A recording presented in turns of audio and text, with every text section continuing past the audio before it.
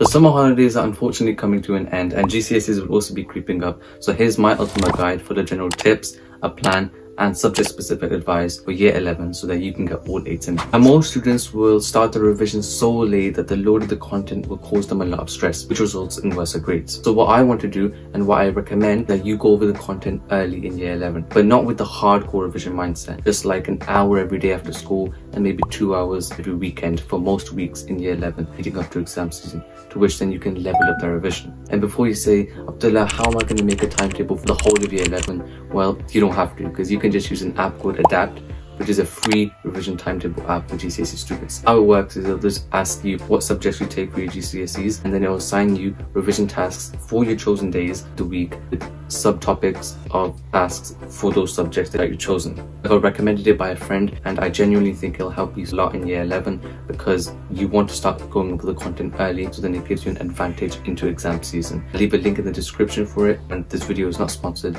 It will really help you out. So sometime in November to December, we'll be having mocks in year 11 and you need to take those seriously because that's the only opportunity you get before your real GCSEs. Revising for them properly will give you real benefits. And it's not just the experience of having done GCSE papers, it's also the fact that after December, you're going to be able to prioritize your revision time to subjects that you did worst at. That means you're not wasting any of your time approaching May. And also during this time, you can also find your perfect revision routine. So which subjects you want to start revising for first and how long you can revise for until you burn out. Now I'll be moving on to subject-specific advice because for most of these subjects I have done quite well. So for maths, past papers and practice questions is the only way to improve because it's one of those subjects that follows the practice makes perfect principle. And try to do the past papers in exam conditions, and for the questions that you get wrong, just watch videos on YouTube for solutions. Some good channels I would recommend are Corbett Maths and GCSE Maths Tutor. So science is one of those subjects which requires you to memorize certain parts of the information, and it also requires you to understand other parts of the information really well because you're asked to apply that knowledge in practical scenarios.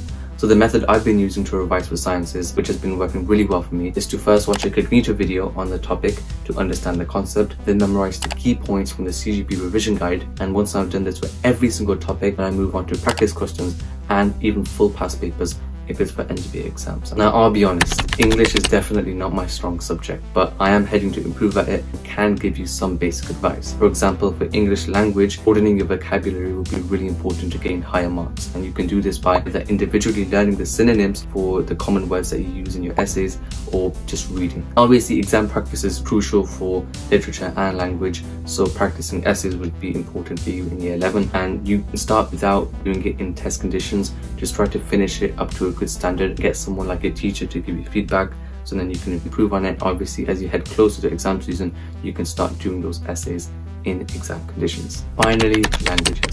So I take French for GCSEs, and what I found to be the most important factor to get an 8 or a 9 in your writing exam is having a good vocabulary and a solid foundation in your tenses. Just learn your tenses first and practice a few sentences with them, and then try to learn as much vocabulary as possible, which I think shouldn't be a last minute task. But if you want to learn those complex phrases for your essay, then I think that's fine if you do it last minute as well. I haven't done any speaking exams, so I will make a separate video on that later this year. And that's everything I have for you to kickstart year 11. Be sure to subscribe if you like this video. Also subscribe because I will be making another video similar to this about mocks later this year. Thank you so much for watching, and I'll catch you in the next one.